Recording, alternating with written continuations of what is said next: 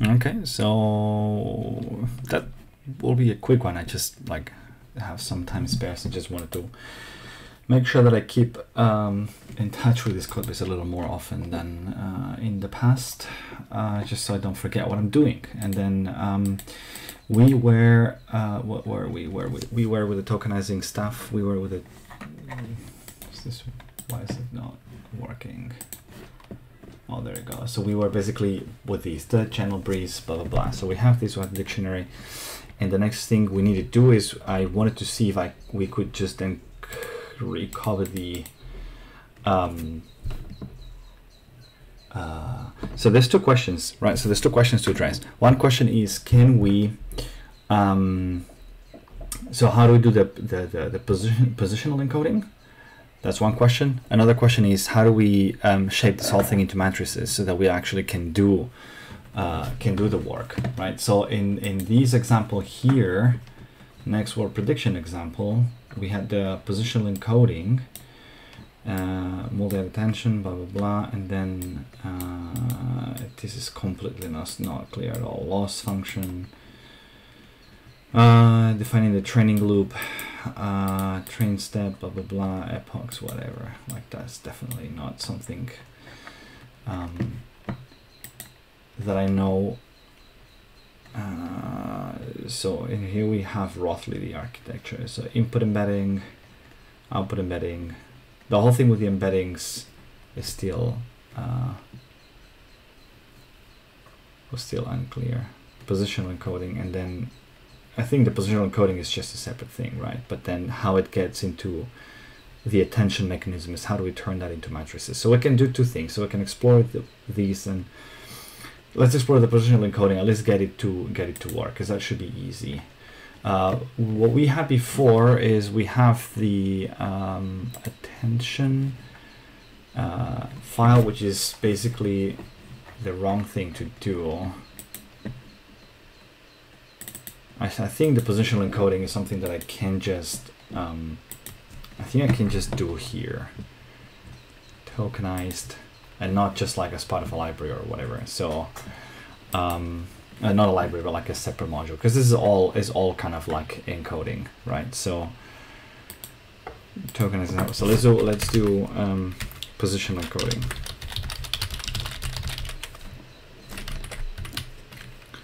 So how do I do positional encoding and to the tokenized examples?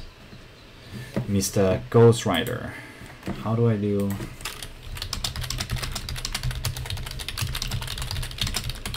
on data in, what is this? Clipboard? No.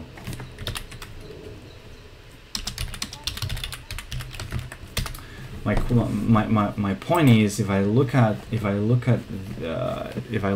these, what is happening here is that we have, so we're doing these, which I have no idea what is it doing actually. Something with a sign, like, because now the challenge is that now we've got basically a I have too many things open. So what is Ghostwriter saying? Enumerate, because essentially now we've got something that is isolated, right? So we've got dead channel breeze, right? As that's like a pair, but that's kind of like pretty much isolated. So I don't know, is positional encoding something you do just on these? I guess so, right? Because this just, or you know. So what does Ghostwriter? It's cool that it tells you what it used. Interesting. So the perform the position code on the data and tokens, you can use a flag code snippet. Get the maximum sequence length. Initialize an empty tensor for positional encoding. Positional encodings. Torch zeros. Iterate over each example. Iterate over each token in the sequence. Calculate the positional encoding. So it's using again the sinus here. Positional encodings. And what is IJK? So it's just, because, I mean, essentially that is maybe what's turning this into a matrix, right? Albeit it's a small one, because we're just doing, we have a very small window. I is basically widget sum iterate over each token.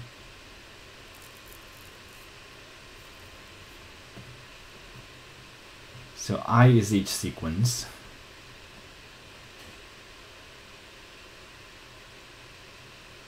Like each pair, right?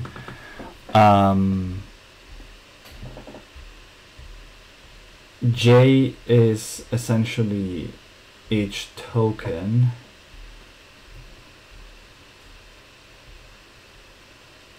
What is embedding dimension though? So this code is the list of tokenized sequences. The we first calculate the maximum sequence length. Then we initialize an empty tensor with dimensions, number of examples, max sequence length. That's the problem, is that we don't have a sequence. That's kind of the problem, right? So what we have, which it doesn't seem like the end. So we have these, right? I'm not so sure if that's the ideal format, but so the format in which we have data and tokenized examples is like this.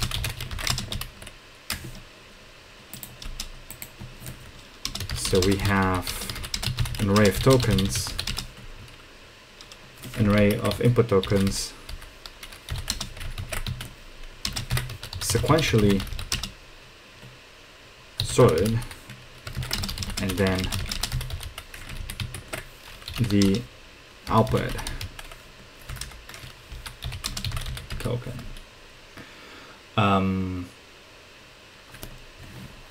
Maybe I should just be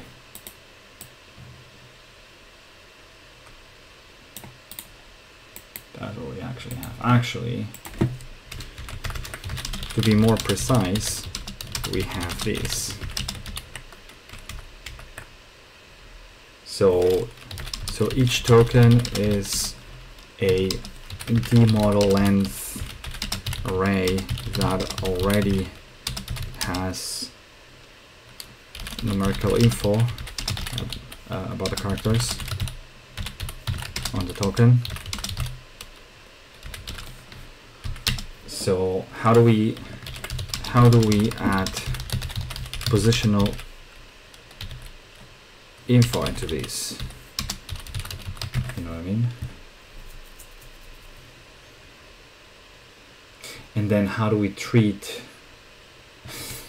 how are we going to treat that as a matrix for the that's the next step. Let's not walk ourselves too much ahead of the current. So in the given code, the input tokens are represented by a sequence of integers where each integer corresponds to the word vocabulary. No.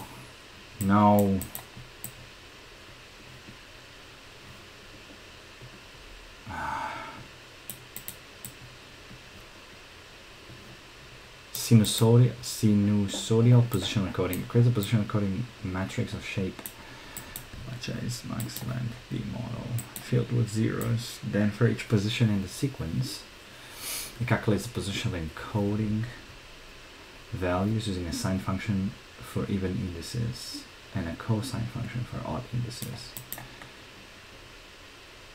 Finally, the positional encoding matrix is added element-wise to the input token sequences. This way, the positional information is incorporated into the input tokens, providing the model with knowledge of the relative positions of the tokens in the sequence. Okay.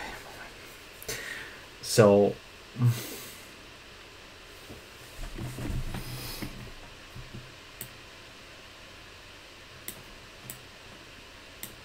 that's definition max length. Essentially, our sequences are of length 3, right? Maybe that's what we should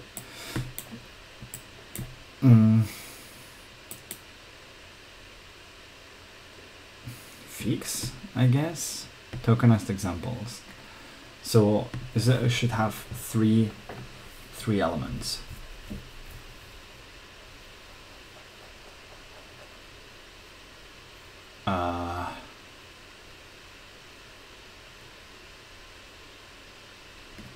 In the given code, the input tokens are represented by sequences of integers where each integer corresponds to a specific word in the vocabulary. That's not true. But maybe that's what we should be doing. Because although I thought this might be easier to manipulate, right? Of input tokens. No, I have these encoding. I want to work with this encoding because I want to work directly with word similarity, with character similarity, right?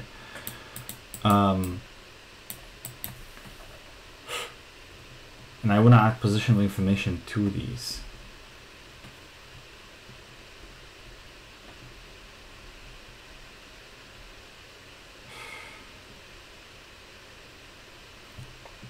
The model, exactly. So give me the code. Give me the code to create a positional encoding matrix.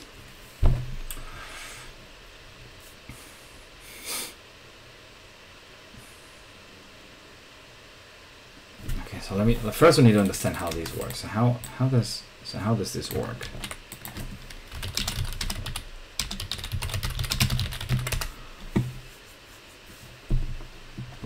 So it's a technique. Okay, so it's a technique is to incorporate position information to the input tokens in sequence-to-sequence models. It helps the model differentiate the relative positions of tokens in a sequence.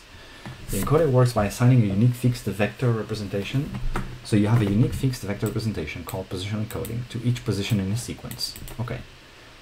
So it's position, right? So we're gonna have, essentially that's what we have, right? So we have these things here. So this is a token, okay?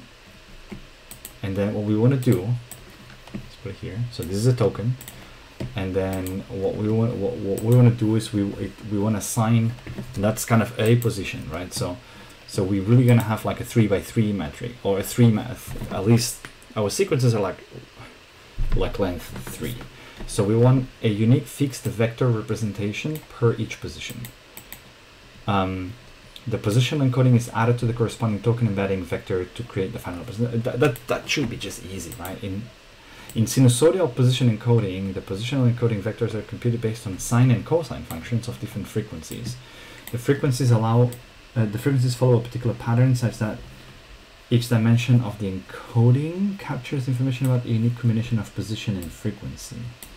The formula used to calculate the positional encoding vector for a given position and dimension is the following. Okay, so given a position and dimension. Okay, so dimension, that would be, I guess that's the model, yeah.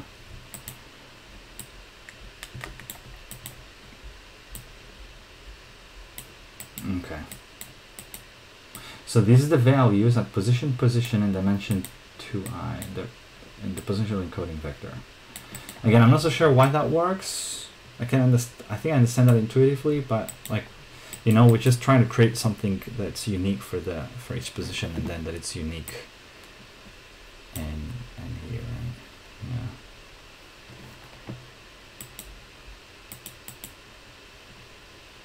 So it's the sine of the position, but then it's divided by these, and here's like, it's something that is proportional to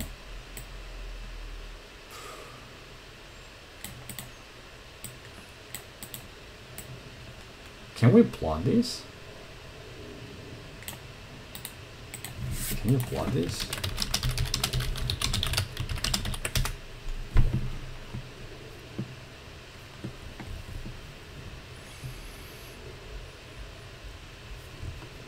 Okay, that's something to do. Yeah, let me just yeah, I think that's a good idea actually. Let us just plot this. I'll do this in the next. I don't have time to do this now, but like I just wanted to kind of plot that, see how that actually helps. I think it's got to do. Okay, so I think it's probably using that dimension as sort of a frequency. it's giving it a unique frequency. I get it. I think I think I understand that. It's giving it a unique frequency that is defined by the position and the element in there, right? So essentially, kind of each dimension, yeah. So it's a combination of position and dimension follows that. Yeah.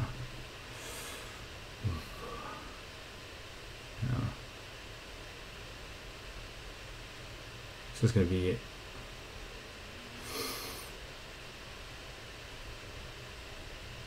and how do we guarantee it's unique?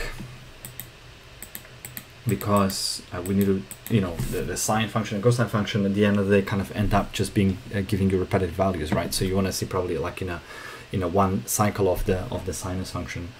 Yeah, but I guess that's the point. Yeah, I think I know. Yeah, you know what I mean? It's like intuitively, essentially the sine function will give you a value between like -1 and 1, I believe, right? So essentially, what you're doing these is you're kind of have that form, like you have that form like that, and then yeah. So you're guaranteeing that it gives a unique value within this range of possible positions, because it's, you have like a set of limited positions. It's like it's a limited, you have like a length of a sequence. The sequence has got like your input size plus the output size, right? Yeah, so I think that I don't need to plot that. I understand, but I mean it could be a good exercise anyway to do. But I think I understand why that works. And we're using sine and cosine, like cosine for the odd positions, to bring some more variability to these, I guess. Why use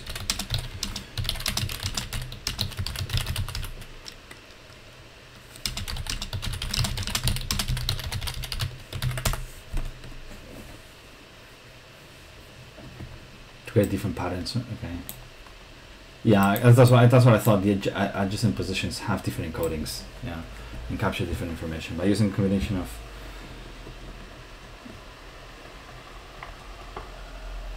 So, for even not positions to create different patterns of position encodings. This is done to ensure that adjacent positions have different encodings and capture different information by using a combination of functions. Okay.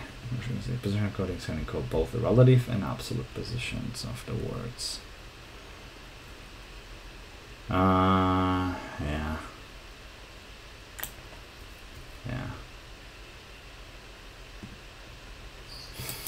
Yeah, in a way, if you would just use one, I think you would kind of have, you'd be missing sort of a more absolute component of it, because you're going to be, if we just use sine, for example, the adjacent positions, you're going to have like a bit of a gradient that is easy to predict, right? So you're going to have like a pattern that is telling you that it's kind of like easier, well, you're capturing less information, I would say. You're just capturing more of the relative thing, right? Because the sinus kind of has this pattern, I guess. Yeah, I guess. But we could try to plot this next time, but I think that's the way it works. Okay, but we can implement that then next time. So, okay, cool. So it would just be, but I just don't know why I need to have a matrix for these. I don't really think I need any matrix. It's just an array of these, and then yeah, okay, because you have your batch, right? But my batch is going to be 1, so I don't really care. I think I'll just do this almost by hand, but just saying. I have the token training example, so for each example we do this thing with the positions, and off you go. So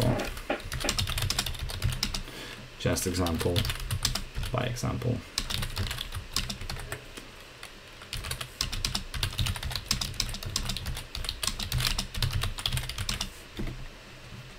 Yeah, cool. See you next time.